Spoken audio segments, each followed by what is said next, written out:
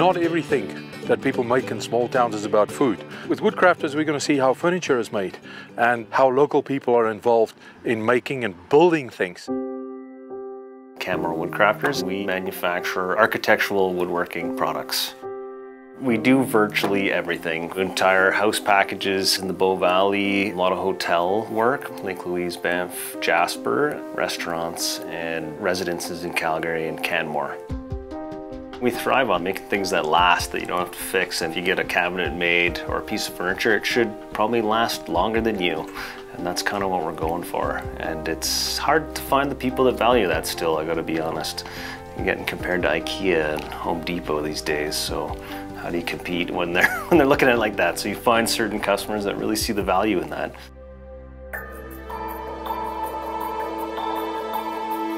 My father started it in 1979 in Canmore.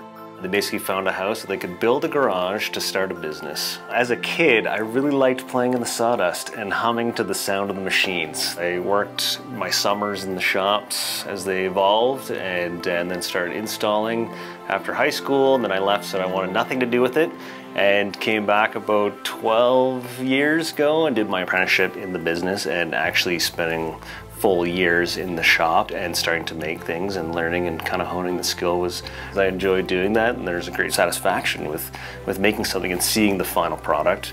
Now it's different. The satisfaction is not so much hands-on making things, but keeping people employed and being a part of the community. We've got 15 employees now.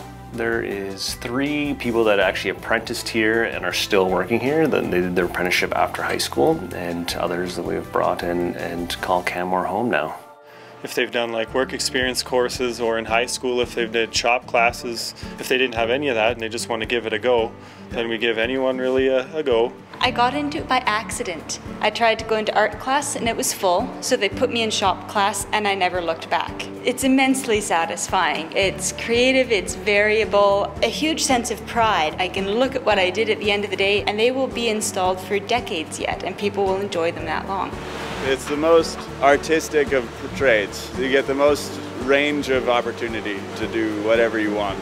Get to work with beautiful stuff all the time, see some really cool things. And if I ever get to go to Banff to one of the lodges we've done or something, we sit at the bar there, it's like, yeah, we built all that there, and yeah, it's pretty cool. We try and bring focus for the students to the trades because it is a viable place to get a job and succeed. We do a woodworking award at the high school every year, so we donate a really nice hand plane for a student that has shown that he or she has excelled in the program. And when you think about it, woodshop is virtually maybe the only place they get to build something in school. There isn't a whole lot of that anymore. And the satisfaction of having something tangible in your hands when you make something, or to look at and to hold and to see it, is a really rewarding thing. No one should go without that. This is the shop.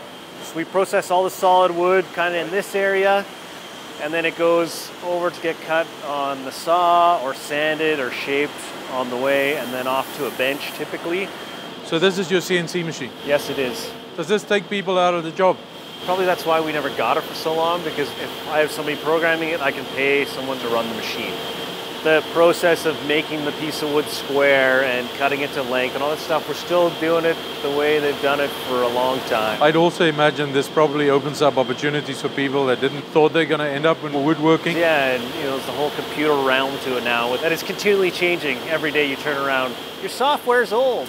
Oh, yeah. Oh, I just got it like last week. 6 months ago. I don't know, really? Yeah. Quite adamant about it, recycling as much as possible for the longest time. My father had the idea of burning or reusing the wood waste, so we found somebody that could set that up for us, and we had just completed that. So far this winter we've been heating this entire building, not just our space, on wood waste. So once you're a maker or you're a creator, it doesn't stop with woodworking. It goes on with the next thing and the next thing. Yeah, exactly. And you don't make money by doing this. You save money over 25, 30 years, but it's not really all about money. You want to make sure you're doing the right thing. And I have young kids and I want to look out for that. So that's why we do it. It makes you feel good. The job is ever evolving. We don't do one thing all the time, so every day it's kind of something new, something different. We're always having to think outside the box. How are we going to make this? I think that keeps me going.